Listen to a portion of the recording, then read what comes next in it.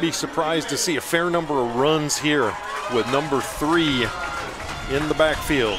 I don't know, though. You just missed a field goal. Under center, McGee. Well, no, I'm just thinking that you're going to get a little bit at a time. Working right down to the 20-yard line. Because you can get first downs, and as long as Limestone can't stop the run. I mean, they've at times have done it, but have not been consistently in stopping the run. 141 rush yards prior to that rush for LR, 29 attempts. So they load up the No, I've got 190 yards after that play. White. McGee Bounces breaks off. a tackle and drops about a yard shy of the Yeah, it's going to be first down. 3rd and 2. Yeah, I don't know what the deal is. It's got nothing to do with it, but your computer is doing a much better job of resetting and keeping up with the live stats than mine is. Yeah, I'm showing 190 yards rushing for them compared to 253 for the Saints. 3rd down and a healthy 2 for the Bears. Limestone 17. McGee has the first down. Chandler And Matthews knocks him down at the 6.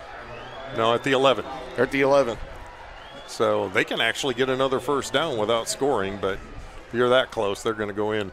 Well, and at some point here, you may decide to do this attempt on a 3rd down.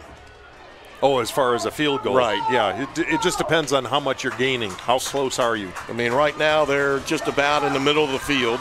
They got a different running back, I believe, don't they? Play clock down to 9. It's number 2. Handoff inside to Zaire Dillard, his first carry of the game. And he gets down to about the 7-yard line. Well, according to my live stats, this is 4th. So Yeah, yours is. So wouldn't be at all surprised here to see LR set this one up for the place kicker and take that snap on 3rd down for the field goal. Because if something happens on that snap, bad snap or whatnot, you still have 4th down to attempt it. Handoff inside. And that's what they're doing, just setting it up. See whether or not Jake Brown, the place kicker, comes in. Not yet. Not unless they're going to call a timeout. And the offense stays on. It does. Yeah, they're bringing in number 3, McGee. And that play clock it's down to 20. Well, if you're Limestone's defense right now, you're just hoping and praying for a turnover. But McGee, the reigning offensive player of the week in the SAC, gets the handoff, going up the middle, breaks it 1 tackle, 2 tackles, pushing toward the goal line, and may have the first down at that.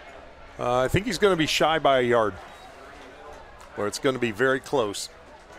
Yeah, it's 4th down, and it looks like half a yard.